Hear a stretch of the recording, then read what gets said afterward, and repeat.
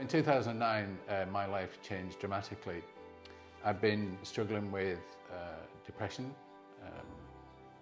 addiction to painkillers, and a lack of ability of doing anything. That was due to a road traffic accident. My wife Angela pushed me to go and buy a pint of milk. Now ordinarily that would be a really easy thing to do, but for me it was a massive thing.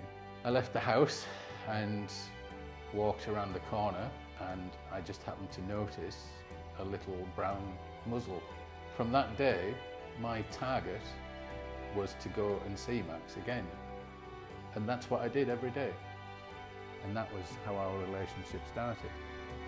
One day, Max's owner came out, and I asked if I could take Max for a walk. And she said, yeah, absolutely. The first walk was literally a 50-metre walk further up the road. From the moment I met him, we've just had this incredible bond. The short walks progressed into bigger walks, and that became the norm. We started walking further and further. We set off and we walked, and we got to the summit of Cat Bells. And we sat on the top of Cat Bells, and I thought, if I can do this, what else could I achieve? And this idea of walking up Ben Nevis suddenly dropped into my head. We set off one day and we walked Ben Nevis. Every step I took, Max was with me, and every time I stopped and faltered, he stopped with me too. He just stayed by my side. And we got to the top, and it was probably the most emotional day of my life, because we've come so far. It's just way up there as one of the best days of my life. And then one day, Max's owner took me to the side and explained that they were leaving town, and would I like to adopt Max? And of course for me that was just the best news I could ever hear. My anxiety levels just disappeared.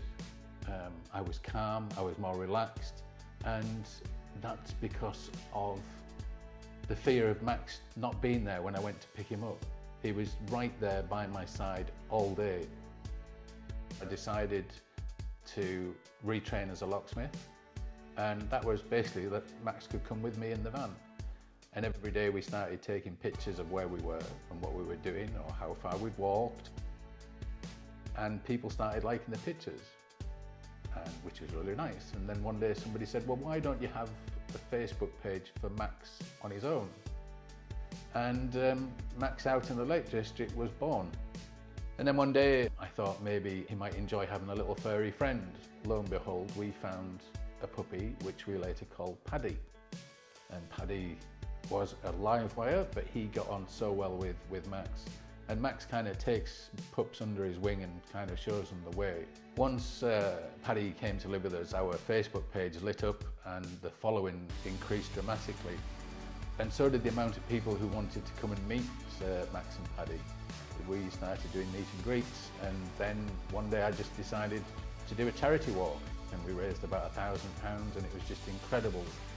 And we decided to keep doing the charity walk because it was a great way of meeting people, but also a great vessel for people to actually start opening up about what their dog meant to them, or what Max and Paddy meant to them too. And that for me was quite incredible. And then I got a phone call to say that Paddy's mum was expecting another litter. And I mentioned this to Angela and said, what about another puppy? And she said, yeah. And within 2 minutes she was Googling dogs' names, and we stuck on Prince Harry of Winterfels. We've had some amazing adventures with our dogs. We've had the privilege of a photo shoot with the Chinook Force.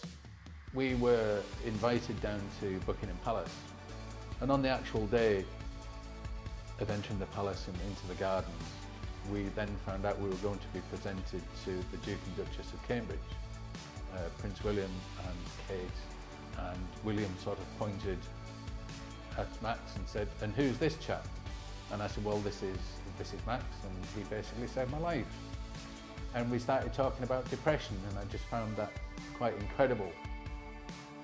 I've no doubt that Max has made a massive difference to my life. it makes me quite humble to realise that he's done the same for so many.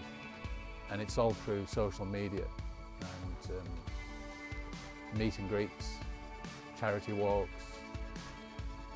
And we'll walk with people who will then later send me a message and say, thanks for letting us meet Max.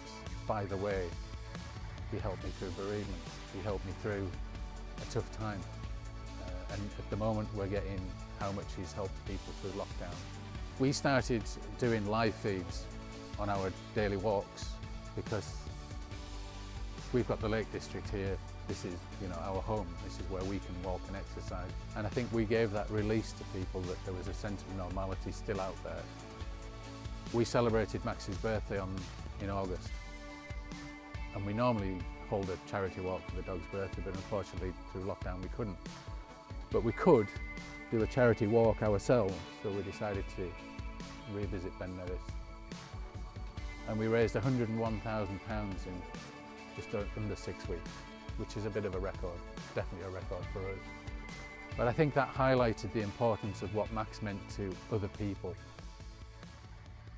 Max, you are my hero. I've had a rough couple of years. But watching Max out in the Lake District every day, twice a day, lifts my spirits no end. He's given me a reason to get out of bed in the morning. Because he's cheered us up so much while we've been shielding at home. And Max's daily blogs have been absolutely fantastic in keeping us positive and giving us hope.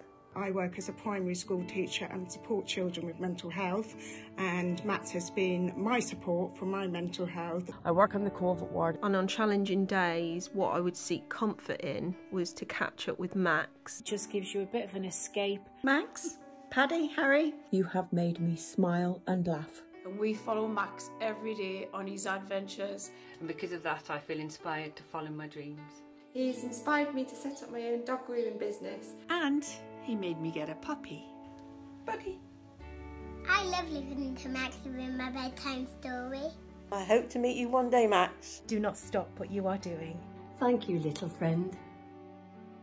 So you can see how Max has not only had a massive impact on Kerry's life, but his activities, all the stuff Kerry has been filming with him, have reached the lives of hundreds of thousands of people right across the world. And that impact is not only around people's physical, but also their mental well-being. And that's particularly played out in his role as a virtual therapy dog, where he demonstrates the real positive impact that animals can have on people's lives. We're very proud and honoured to be able to present you with the PDSA Order of Merit for your outstanding contribution to society and the role in which you continue to play today during this very difficult pandemic period.